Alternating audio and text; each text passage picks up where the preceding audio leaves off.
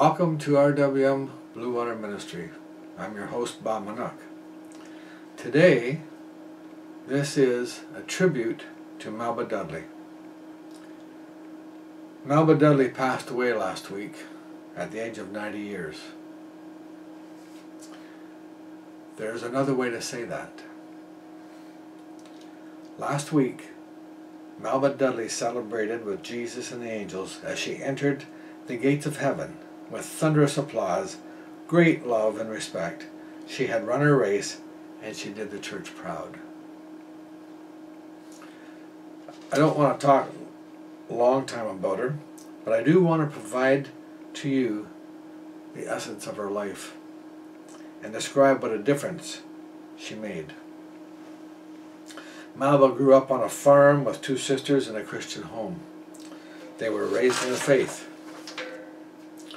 She married young and had a son, but her husband was a drinker and a carouser, and he eventually left her.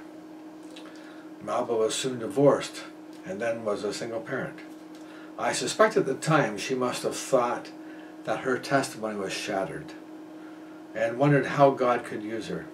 This is not where a young Christian woman wants to find herself. So I want to speak just for a moment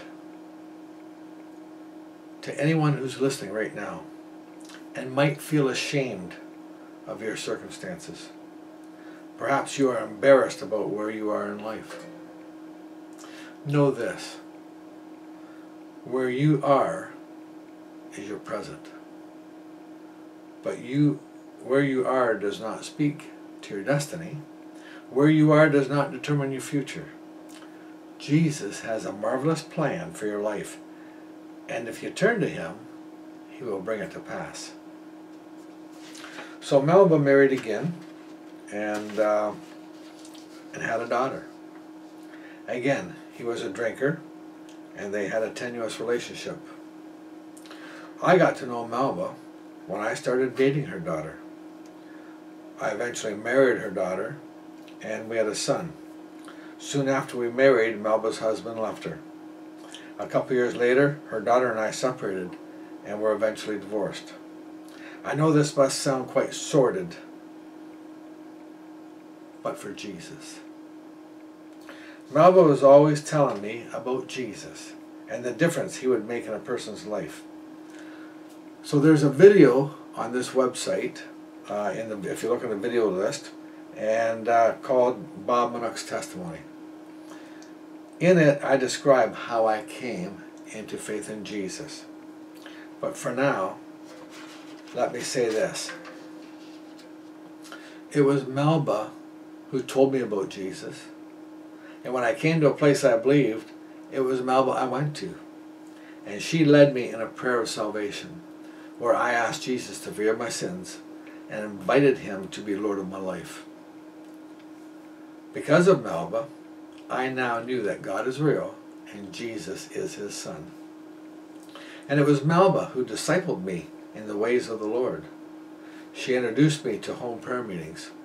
She introduced me to Bible studies where we learned how to read the Word and have faith in it.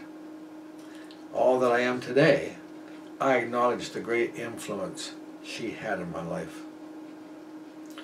Melba was prepared to pray in any circumstance. She trusted God in all things. She encouraged everybody around her. What a positive impact she had in many people's lives. I remember seeing her after a Sunday morning service join a group of young adults in a local restaurant for brunch.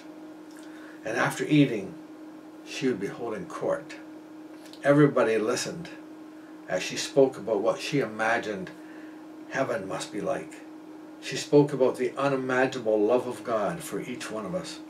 And as she spoke, the people's love of God increased and their faith deepened. Their walk became a little more stable. That was in the 1980s. Melba would have been in her 50s, and what an impact she was having.